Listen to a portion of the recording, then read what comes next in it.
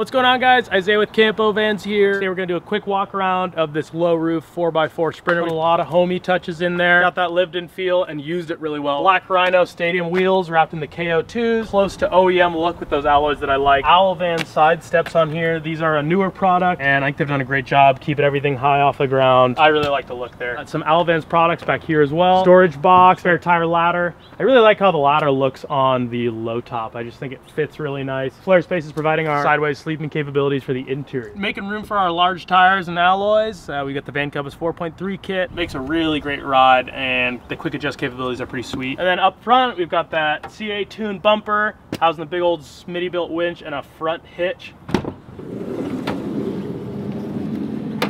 A little backstory, this client came out of a diesel Econoline E350 Sportsmobile. Really great to work alongside the client. He did a lot of the exterior upgrades and some of the rack and stuff like that. Really had a lot of great ideas for the interior as well. Not only is the owner of this van a off-road enthusiast, but also an outdoor photographer. And you can really see how that plays into a couple design points in this van. I mean, it's really a tool for just getting out there and getting photos. You can tell just immediately off the bat, it's really cozy in here, a really homey place to be. You can see this is our modular bench system. Not only is it a two-seater sideways bench, but is a single-seater, and I'll show you that. We got the Lagoon table here.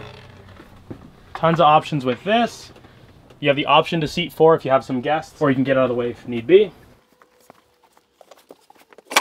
So like I said, this now moves into a single seater. Owner actually leaves this open most of the time because it really creates a nice open place for milk crates and stuff like that.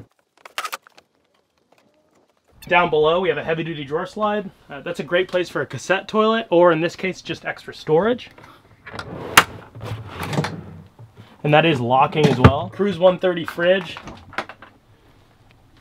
Got tons of really cool storage options here. We got such cool organization that can really only happen by the owner. So we're going with S-Pod for all the exterior lighting, water pumps, stuff like that. We do have an S-Bar, but just for air heating. We've actually got a 110 volt water heater in there. This thing has actually worked really well. It's just got a couple gallon capacity, heats up real quick, 5 to 10 minutes. And it uses some power, but with the 400 amp hours of lithium, really no problem for that system. He does travel most of the time by himself. No need to do a super wide bed. So you've done cool little spice rack there, all with really cool inset lighting. The owner really loves light, so we put a ton of different lights in here and I love how that turned out. So it's big enough to put a laptop in here if you need. A couple USBs, a 110 plug. He's gone ahead and drilled a little hole here and added a little charging cable for his phone mount there. So I just love seeing the personal touches. There's a ton of storage in this van and it's all going to good use. So you can see tons of drawers there. There's even some open space, which is always good to have. You never want to have your van completely full because then that doesn't leave any room for anything you pick up along the way. We've also gone ahead and put our microwave in this cabinet this time, a little bit different for us, but putting it down here allowed us to have a much smaller overhead cab and keep it a little more open at head level. This is another place where just doing a single bed allowed us to create some more storage. As you can see, we're running all the batteries monitored by our Serbo GX. It shows us all our water levels and it also shows how our batteries are doing. All Victron equipment here, super well laid out. He's gone with an all breaker setup instead of fuses on the 12 volts, so super cool way to do that.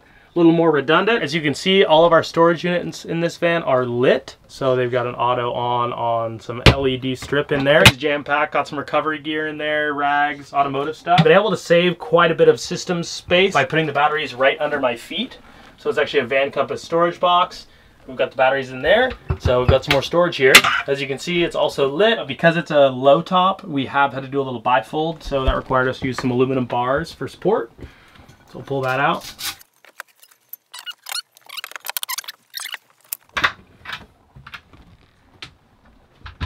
So like I said, got that bifold there, allows it to clear the ceiling.